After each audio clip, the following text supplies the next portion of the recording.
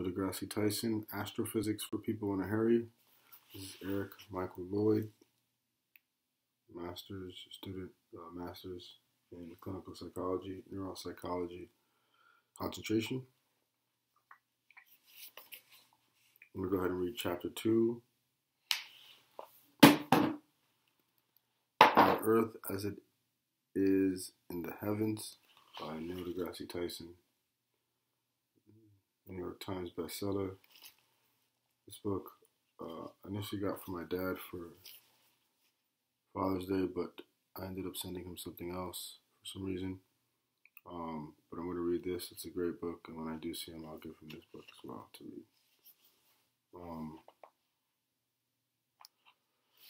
read.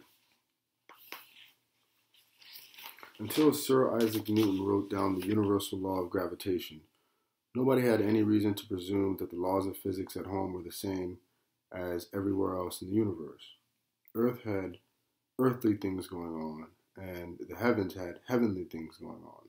According to Christian teachings of the day, God controlled the heavens, rendering them unknowable to our feeble mortal minds. When Newton breached this philosophical barrier by rendering all motion comprehensible and predictable, some theologians criticized him for leaving nothing for the Creator to do.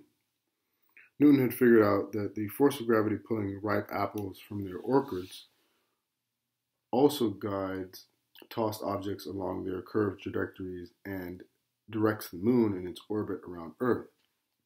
By the way, tonight the moon is a full moon and it's a clear sky in Miami, Florida, May 6, 2020. Newton's law of gravity also guides planes, asteroids, and comets in their orbits around the sun, and keeps hundreds of billions of stars in orbit within our Milky Way galaxy. This universality of physical laws drives scientific discovery like nothing else. And gravity was just the beginning. Imagine the excitement among 19th century astronomers when laboratory prisms, which break light beams into spectrums of colors, were first turned to the sun. Spectra are not only beautiful, but contain oodles of information about the light-emitting object, including its temperature and composition.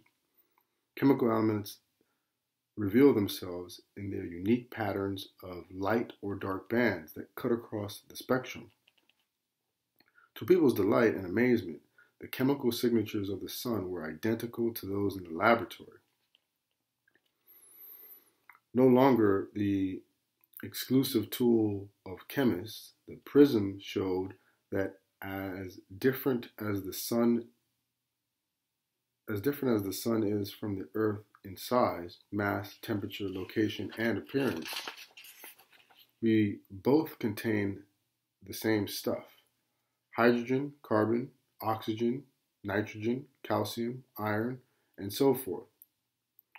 But more important than our laundry list of shared ingredients was the recognition that the laws of physics prescribing the formation of these spectral signatures on the sun were the same laws operating on Earth, 93 million miles away. So fertile was this concept of universality that it was successfully applied in reverse. Further analysis of the sun's spectrum revealed that the signature of an element that had no known counterpart on Earth. Being of the sun, the new substance was given a name derived from the Greek word helios, the sun, and was only later discovered in the lab. Thus, helium became the first and only element in the chemist's periodic table to be discovered someplace other than Earth. Okay, the laws of physics work in the solar system, but do they work across the galaxy? Across the universe? Across time itself? Step by step, the laws are tested. Nearby stars also revealed familiar chemicals. Distant binary stars, bound in mutual orbit, seem to know all about Newton's laws of gravity. For the same reason, so do binary galaxies. By the way, I just was looking on Live Science earlier today, livescience.com. Turns out that the closest black hole is 1,000 light years away, and that black holes basically suck in everything at super warp speeds, faster than anything. Light can't escape it. A light year is the distance that light can travel in 1 year. The distance that light can travel in 1 second is known, and that's 186,232 miles per second. So you multiply that times whatever huge number you need to get that distance that it travels in an entire year, and that's 1 light year, which is a distance, not an actual unit of time. Then you multiply that number times 1,000, and then you'll know how far away the nearest black hole is, which is 1,000 light years away. And you can look up that on Life Science or any NASA or Science magazine or anything like that.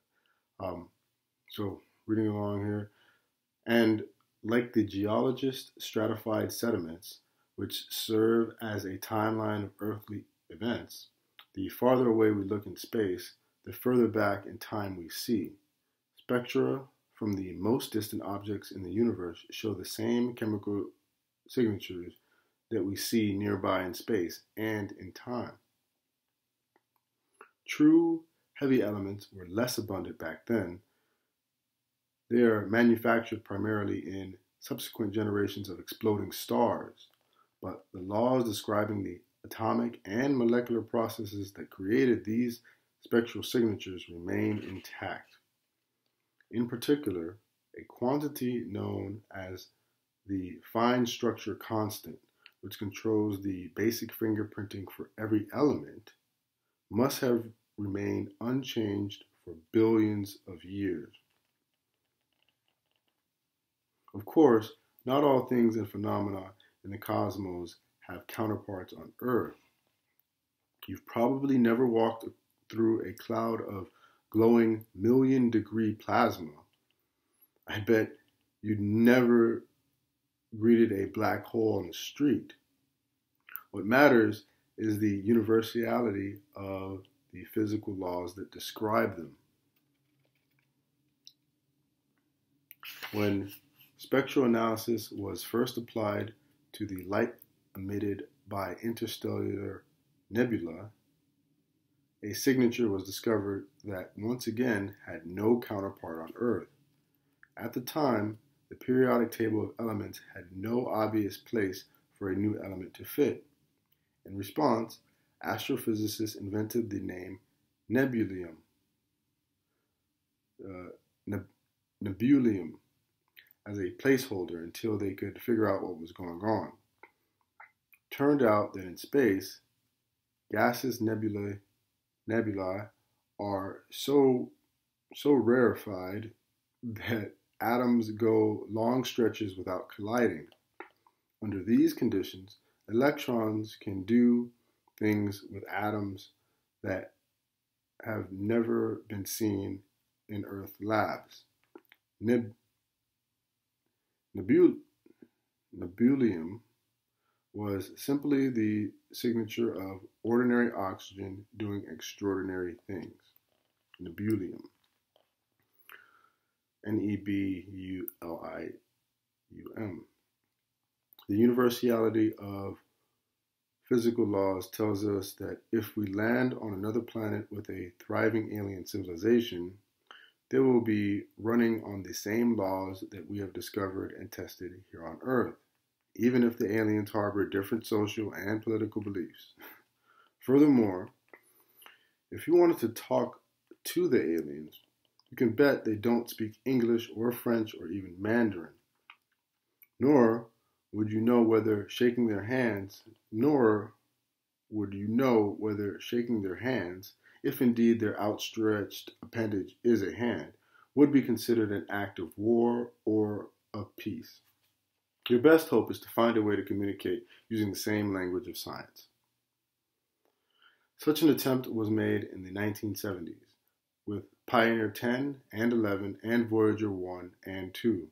All 4 spacecraft were endowed with enough energy after gravity assists from the giant planets to escape the solar system entirely.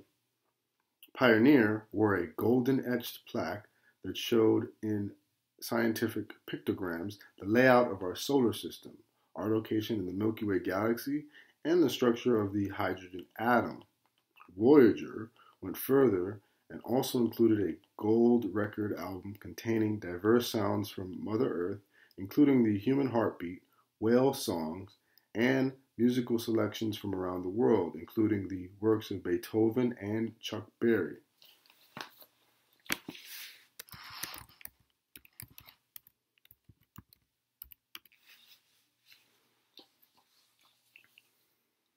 While this humanized the message, it's not clear whether alien ears would have a clue what they were listening to, assuming they have ears in the first place. My favorite parody of this gesture was a skit on NBC's Saturday Night Live, shortly after the Voyager launch, in which they showed a written reply from the aliens who recovered the spacecraft. The note simply requested, "Send more Chuck Berry." Science thrives not only in the universality of physical laws, but also on the existence and persistence of physical constants. The constant of gravitation, known by most scientists as Big G, supplies Newton's equation of gravity with the measure of how strong the force will be. This quantity has been implicitly tested for variation over eons. If you do the math, you can determine that a star's luminosity is steeply dependent on Big G. In other words, if Big G had been even slightly different in the past, then the energy output of the sun would have been far more variable than anything the biological, climatological, or geological records indicate. Such is the uniformity of our universe. Among all constants, the speed of light is the most famous. No matter how fast you go, you will never overtake a beam of light. So Einstein wanted to know what it was like to travel alongside a beam of light. That's the question he continued to ask himself. Why not? No experiment ever conducted had ever revealed an object of any form reaching the speed of light. It's also 300,000 kilometers per second. Well-tested laws of physics predict and account for that fact. I know these statements sound close-minded. Some of the most boneheaded, science-based proclamations in the past have underestimated the ingenuity of inventors and engineers. We will never fly. Flying will never be commercially feasible. We will never split the atom. We will never break the sound barrier. We will never go to the moon. What they have in common is that no established law of physics stood in their way. The claim, "We will never outrun a beam of light," is a qualitatively different prediction. It flows from basic, time-tested physical principles. Highway signs for interstellar travelers of the future will justifiably read, "The speed of light. It's not just a good idea, it's the law." That's pretty funny.